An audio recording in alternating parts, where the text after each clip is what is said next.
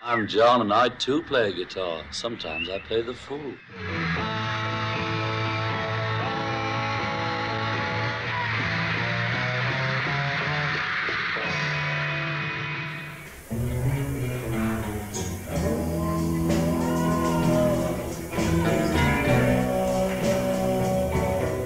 I was raised by my auntie. My father and my mother split when I was about 4. I spent some time with mother up till about 4. Then I was brought up by an auntie. I spent some time with mother up till about 4. Then my father split. He was a merchant seaman, you know, you can imagine, and it was 1940s in the war and all that. Rock and roll meant it was real. Everything else was unreal. To me, it got through. It was the only thing to get through to me out of all the things that were happening when I was 15. There was no such thing as an English record. I think the first English record that was anywhere near anything was Move It by Cliff Richard. And before that, there'd been nothing. When I went to art school, I was at art school for 5 years. When I went to, this was sort of college, I went in there, they would only allow jazz to be played. You know, they wouldn't allow rock and roll in, it was frowned upon those days. So we had to con them into letting us play rock and roll there on the record player by calling it blues, you know.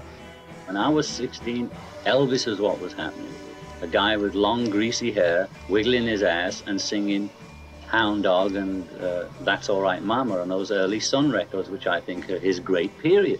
You know, you went to see those movies with Elvis or somebody in it when we were still in Liverpool, and you'd see everybody waiting to see him, right? And I'd be waiting there too. And they'd all scream when he came on the screen, right? So we thought, that's a good job.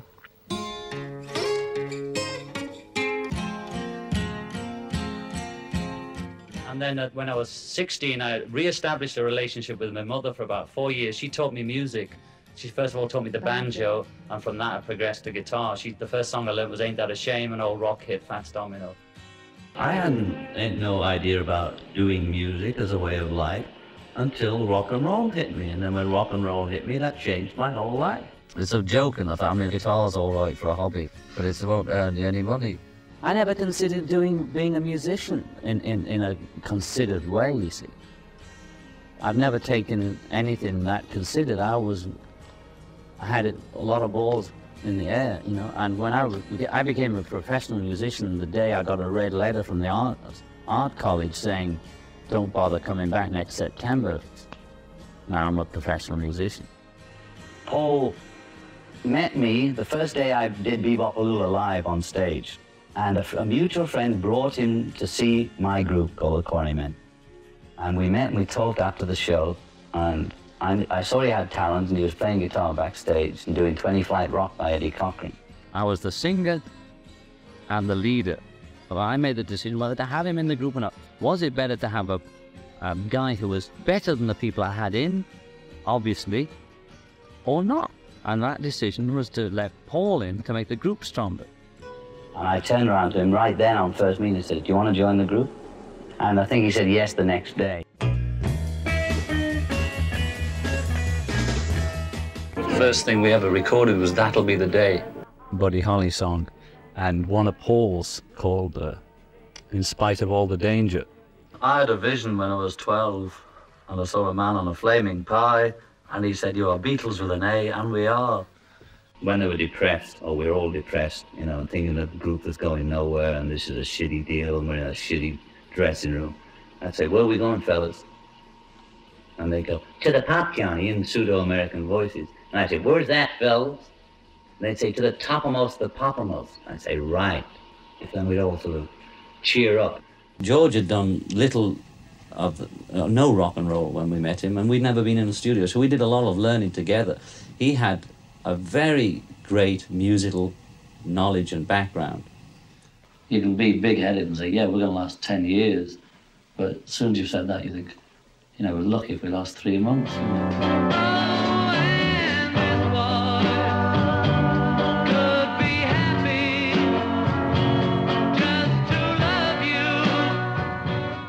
First of all, it was making it big in Liverpool, and then being the best group in the county, you know, then being the best group in England, and then we go up to Scotland and break them in and things like that.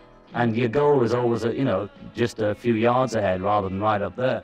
We were the first working class singers that stayed working class and pronounced it. Didn't try and change our accents, which in England were looked down upon, probably still are. And it was great, you know, we were kings and we were all... John, so far, all British pop stars have not made a tremendous impact on the States. How do you think you're going to fare? Well, I can't really say, can I? I mean, is it up to me? No. I mean, I just hope we go all right, you know.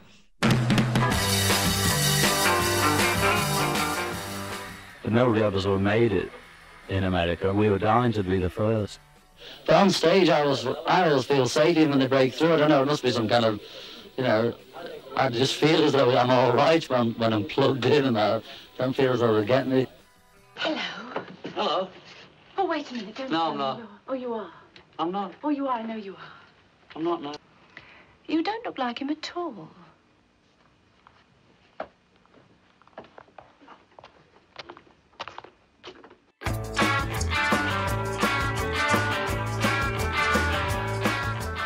The quote which John Lennon made to a London columnist more than 3 months ago has been quoted and represented entirely out of context. If it had said television is more popular than Jesus, I might have got away with it. I just said they are having more influence on kids and things than anything else, including Jesus. But I said it in that way. I wasn't knocking it or putting it down. I was just saying it as a fact. And it is true, especially more for England than here. You know, but I'm not saying that we're better or greater or comparing us with Jesus Christ as a person or God as a thing or whatever it is. You know, I just said what I said and it was wrong or was taken wrong, and now it's all this.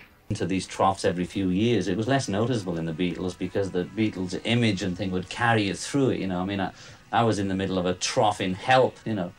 But you can't see it really. I mean, I'm singing Help for a kick-off, you know. But it was less noticeable because you're protected by the image of the power of the Beatles.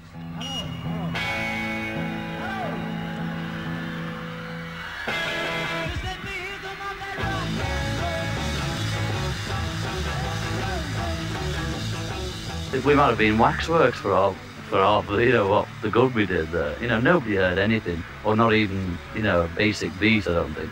They were too busy tearing each other up.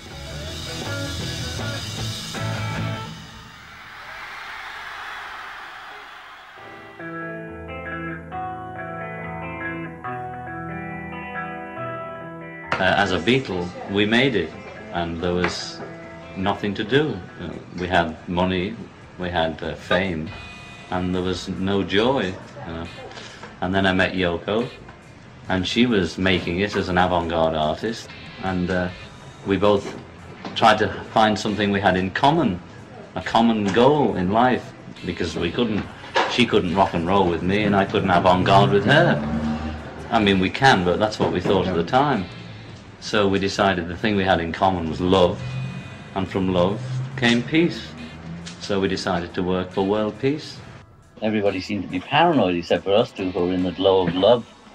You know, everything's clear and open when you're in love, and everybody sort of was tense around us, and, you know, what is she doing here at the session, or why is she with him, and all this sort of madness is going on around us because we just happen to want to be together all the time. You know?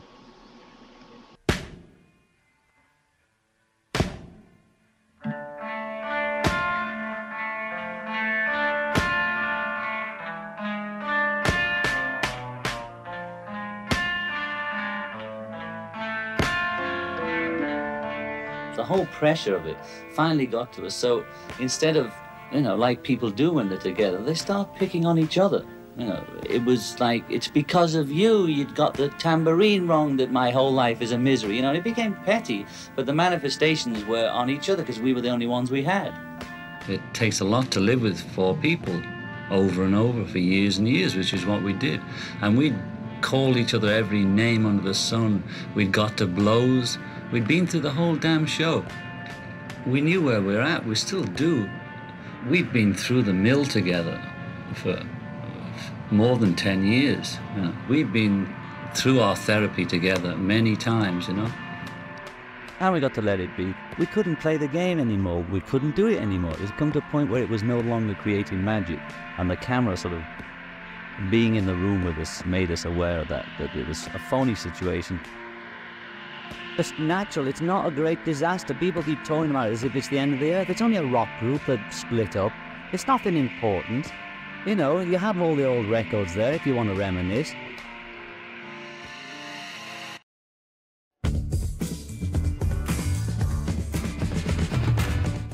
I think all our society is run by insane people for insane objectives. But now I can put it into that sentence that I think we're being run by maniacs for maniacal ends, you know. If anybody can put on paper what our government and the American government, etc., and the Russian, Chinese, what they are actually trying to do, you know, and what they think they're doing, I'd be very pleased to know what they think they're doing. I think they're all insane, you know, but I'm liable to be put away as insane for expressing that. Every country's had a violent revolution for one reason or the other. Not one of them has the freedom we're all talking about. So we're saying give peace a chance, you know, like nobody's ever done it before. And it's not a matter of, we're not thinking in terms of 10 years, we're thinking in terms of peace forever, you know. And everybody's talking about now. I want peace now. We can get peace now if we want it now. And the left wing talk about giving the power to the people. You know, anybody knows that the people have the power. All we have to do is awaken the power in the people. The people are unaware. It's like they're not educated to realize that they have power. They put the politicians in power. They vote for the local mayor. The people do it. But the system is so geared that everybody believes that just the father will fix everything. The father being the government. Government will fix everything. It is all government's fault. You know, shake a fist at the government. Well, we are the government. The people are the government and the people have the power, but we must try and make them aware of this. And then I came over to America and just, with no particular decision, decided that I'd like to live here.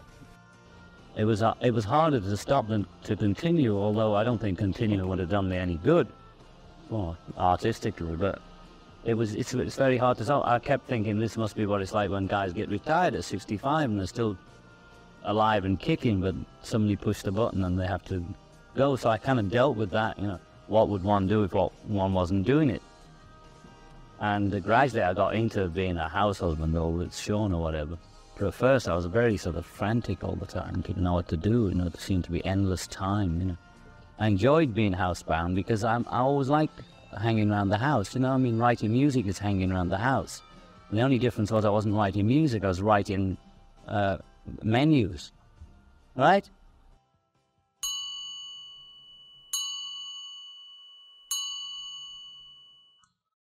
You see, having gone through the Beatlemania thing, nowadays it's nothing like that. I mean, I can walk down the street and somebody will say, "Oh, hi, John," and they usually say, "How's your immigration?" you know, if it's in New York, right? And they don't hassle me. I might sign one autograph, 2 autographs, you know? And I don't get hassled. And I went through that period where I actually couldn't go anywhere. And so now it's like, hey, I can go and eat. We go and eat. We go to the movies. We go wherever we want. If I was dead, they wouldn't be angry at me. If I'd conveniently died in the mid-70s after a rock and roll album or Walls and Bridges, and they'd all be writing this worshipful stuff about what a great guy, and you know, and wasn't he funny with a Tampax on his head? You know, all that stuff, like, it's all right when you're dead, you see. And they'd all be saying, oh, what a great guy, and wonderful, wonderful, and that. But I didn't die, so that infuriated everybody that I would live and do what I want to do, you know, which is look after me and the family. That was the central concern, to be a family, and not live as that was more important than creation and records, rock and roll, and being in Billboard.